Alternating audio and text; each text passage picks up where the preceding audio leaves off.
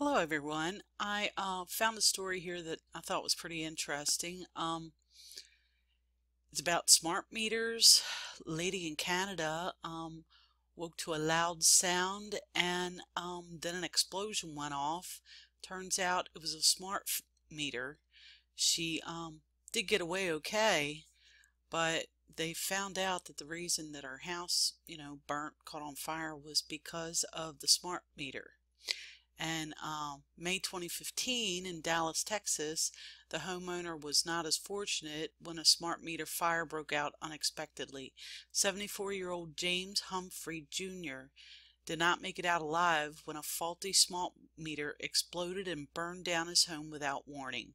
Trapped in his bedroom, the heavy flames roaring around him, Humphrey Jr. was unable to escape and was found charred on the bedroom floor when firefighters located his body. Oh my goodness. Then it says here, smart meters forced on homes without consent or options. I guess I'm fortunate in my area. I haven't had that problem yet. But I guess you should be aware. I found this YouTube video. This was really interesting. Here, have a look. Headaches, dizziness, that's what several Pepco customers say they are experiencing after wireless smart meters were installed at their homes. And now 9 wants to know why these meters are emitting radiation far more frequently than Pepco claims.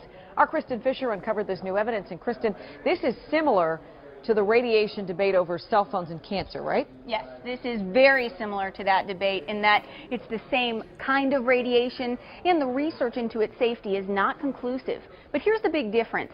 You can choose how often you use your cell phone, right? But with smart meters, you don't have a choice. The frequency with which you are exposed to this radiation is determined by the power company. And as I found, it may be a lot more frequent than they claim. This is a meter that tests for radio frequency radiation, the same kind of radiation that's emitted by smart meters. And today, Desiree Jaworski with the Center for Safer Wireless, an independent group that questions the safety of smart meters, is using this device to test 3 Pepco customers' smart meters. We turn off anything else that might emit this radiation, our cell phones, my wireless microphone. That way we know that any radiation we pick up is coming from the meters. So this is a smart meter bank. It's inside a Northwest DC condominium building, and there's 32 different smart meters inside this building. So what I did was I brought in a meter that measures the levels of radio frequency radiation, and what I'm finding is that these smart meters are emitting radiation every few seconds. But Pepco says smart meter communications take place every 4 to 6 hours. What Pepco says is happening is that these smart meters send out communications every 4 to 6 hours on a daily basis.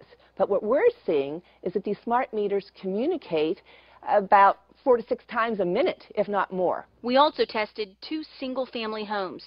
And even with just 1 smart meter, we got the same readings. It did not sit well with homeowner Lisa Crecelius in Potomac. They're not asking you if they may radiate you or not. No, they're just doing it. On top of that, it's more than what they were saying. It just comes across as very dishonest. So I brought these findings to Pepco spokesman Marcus Beal, who said, I can't account for a test that there are a lot of variables involved that we can't account for with a test that we're not present at. But, we're confident in the specs of our meters and the safeness of the meters at this point. So I asked Pepco if we could go out with their experts to do their own test. They told me they would look into it. And just to be clear, we're not saying whether or not this radiation is dangerous. That's up to the scientists, and it is currently the subject of a very heated debate. What we're saying, Leslie, is that our testing simply showed that the meters are emitting radiation more frequently than Pepco's telling its customers. So this is really just an attempt to give people information, to empower Correct. them, and they can make their own decisions about going forward. You got it. Kristen, thank you. Irregular heartbeat. All right, that was a pretty cool video, huh?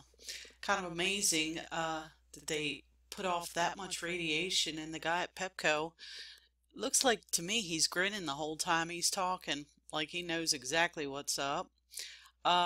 Anyway, I thought this was really shocking.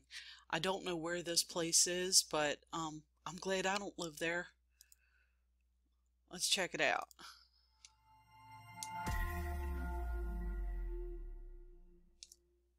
Just city employees found their direction, you know. I agree, and I'm just a citizen protecting my property. A refusal to let Naperville city employees install a new wireless smart meter ended with the slicing of steel cable, a last attempt to keep it from happening. You step over here, you're under arrest. And homeowner Jen Stahl being led away in handcuffs. She's one of several hundred Naperville residents opposed to the new wireless meters to read electricity. Their 2-year battle with the city came to this: Naperville workers hopping fences onto private property and installing the meters anyway. Get off my property right now. No! No! Kim Bendis shot that video at her home. Hours later, she was arrested while shooting video at Jen Stahl's house. Okay, I warned you the first time. Call us back there, paper place under arrest. Bendis and the other smart meter opponents say privacy, security, and health concerns about the meter's radio frequency are the basis for their fight. There's a pending federal lawsuit against Naperville about the meters, too. The city is absolutely within its rights, says Naperville City Manager Doug Krieger, and he says the city intends to finish installing them this month. In a nutshell, they call the city of Naperville a bunch of bullies. We absolutely are not bullies. I believe we've bent over backwards to accommodate them. Wow, that's amazing. I didn't even think about looking that up to see what happened with the proceedings there. Let's see, Naperville smart meter lawsuit. Well, there it is. Federal lawsuits against the city of Naperville, June 18th. Smart meter lawsuit due back in federal court. Oh, wait a minute. Let's go back. Come on. January 27th, smart meter federal. July 21st, Naperville Council postpones consideration of a 117.5 statement. Ooh! Settlement in smart meter lawsuit. Well, well, well. Well, let's see what this says. And this is the Chicago Tribune. So Naperville is obviously in Chicago. Naperville City Council members Tuesday night postponed consideration of paying $117,500 to settle a federal lawsuit filed last winter by a staunch opponent of the city smart meter installation program. According to the 12-page settlement agreement posted online as part of the council's business meeting agenda, the money would be paid to Naperville resident Malia Kim Bendis, whose January 23rd lawsuit accused the city and 4 of its police officers of violating her constitutional rights. Oh, good for you, honey. Anyway, here it is. I will go ahead and leave all the links below, including this one, and just bringing around awareness. Pass along, subscribe, and you have a great day. Thanks for watching.